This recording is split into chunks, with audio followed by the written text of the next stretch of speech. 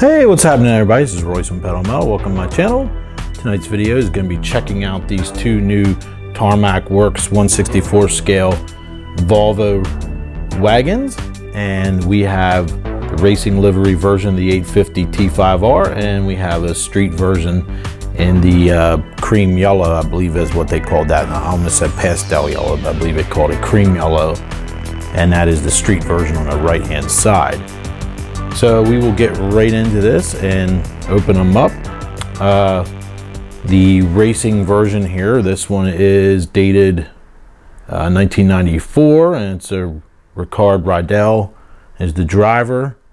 And I love the packaging. It even looks like it's going fast in the pack, hence the blurred guardrails. And this wagon was, I don't think it won any races, but it really woke people up to seeing what these wagons could do. And it was awesome seeing them being put on two wheels during the BTCC races.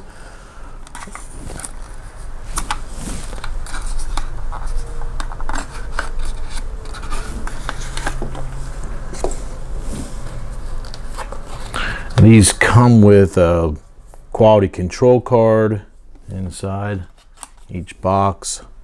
I like how the blues match the car. It's really cool.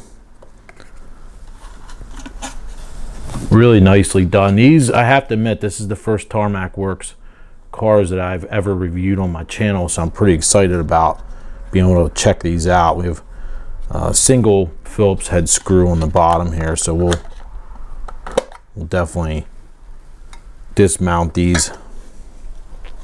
The detail looks phenomenal from what I'm already seeing here initially. But we'll put it up on the turntable here. I love this base. The base is great. And that's not just a piece of paper laying on there. It's an actual, feels like it's a decal of some sort on this base. That is really nice. These are just incredible. Especially for what I paid for these. These are just really something else. So I'm going to see here how bad this will be to get off. I have a 0 Phillips screwdriver here. Shouldn't be too bad to take this off, being a single screw. That's pretty nice. There we go. Dismounted. There's the underside. We have a separate exhaust pipe, and I love the tow hook is a separate piece there. I feel almost like I should have special gloves on for these. I mean, these are really something to behold, and I hate to get my finger oils all over them, so I'm gonna handle these as least amount as possible. I'm gonna sit that down until we go to the next one here, and I can put them on the turntable together. So let's check out the street version. The race version was, I believe, 290 horsepower or so. The street version of 5-cylinder turbo is 240 horsepower supposedly. And here's the quality control card, matches the colors as well, which is really unique. No business card / control card.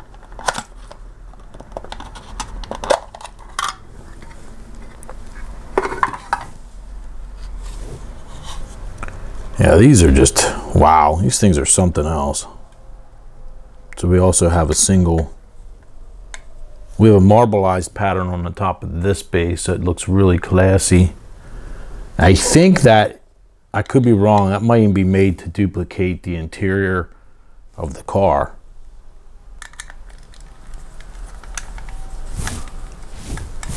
So we'll dismount this sucker here and take a look here. All right, I'm up on the turntable now. It's really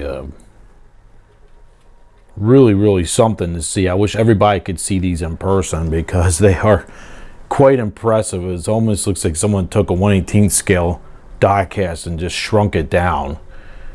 And I used to have an auto art. I sold it in the cream yellow of the wagon, and I kind of regret selling that now, but this is pretty much like an auto art, just shrunk down. So we'll stop it here and take a closer look. We have many details on the interior.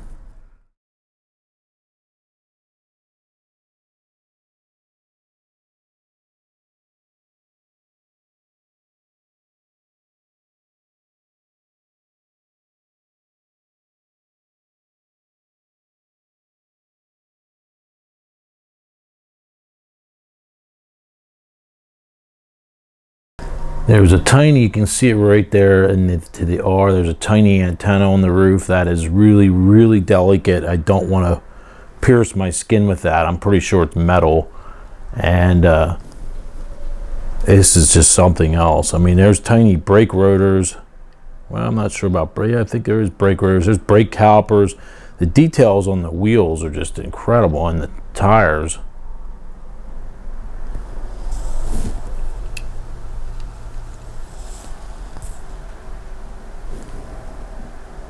Just they're separate photo etched metal hood pins. You can kind of see there. It's hard to see against the white, but they're there. There's another tow hook on the front right hand side, left on the screen.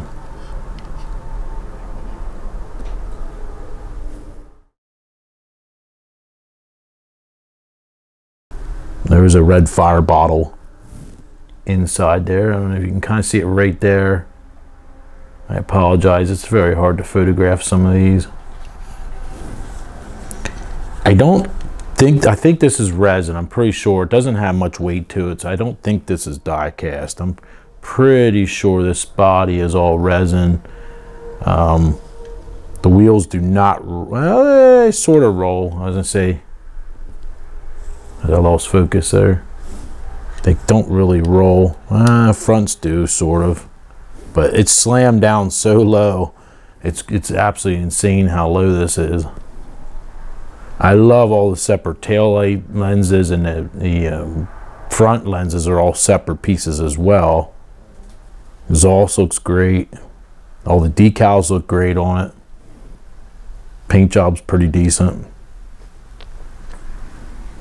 We have the mirrors are specific to this race car. They're a little more rounded as opposed to the rectangle ones from the street version. So you do have the different mirrors.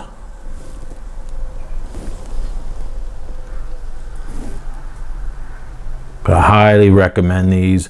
Like I said, this is the first ones I had purchased. I did want to get an RWB car to review, and I ended up seeing these, and I jumped on the pair of these because they were reasonably priced, I thought, and it was from a seller in the United States, so I wouldn't have to wait months and months to get them, which is always nice.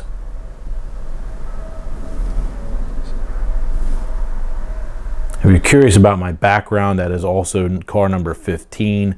That is from a old Tamiya, or Tamiya, how you prefer to pronounce it, a Tamiya 124 scale plastic model kit box I had since I was younger that I saved. All right, so let's take a look here at the street version. This is cream yellow with the all black leather interior.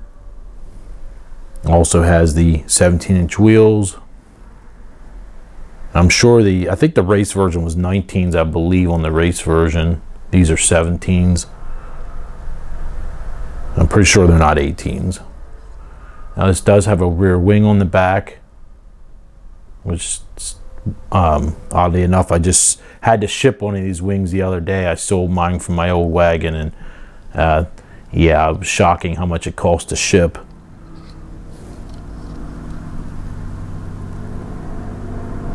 Really cool. Also has separate headlight assembly lenses. The grille appears to be also separate. The mirrors are of course separate. Door handles are painted in. I just noticed that it has the little factory, little penis looking hitch on the back there. That's interesting, isn't it? They put the little factory option hitch on the back. And this also does have a separate exhaust pipe. But like I said, it doesn't really weigh much. This one actually weighs, it feels like it weighs a little bit heavier than the race version. oddly enough. So I don't know, maybe these are, I don't think they are though. I don't think it's die cast. The roof rails look great in separate black plastic pieces. Overall, very, very cool. No quality issues that I could find, unlike when I get GT Spirit cars in the mail and there's always something that falls off of them because of the way that they're, you know, glued together. There's always some issue. All right, so there you go. That is both Tarmac Works Volvo 850 estate wagons. Was that redundant, estate and wagon together? I guess you just, over here in US we say wagons or station wagon, but overseas they call them estates. And but there, anyway, we have both versions here, the street version and the racing livery version of the 850 T5-R, and we will wrap that up. I apologize, I'm having all kinds of issues. This camera, I believe, is getting to a little long in the tooth that it no longer wants to focus on minute details anymore, and I think it's time to get a new camera. Maybe Santa will bring me one. So there you go. Thanks for watching. If you guys like this type of video, be sure to give me a like, share, subscribe, all that good stuff. If you're not a subscriber, please consider subscribing. It's free and you can't beat free. And until next time, I will see you guys later. Have a good night. See you soon. Happy holidays. Bye now.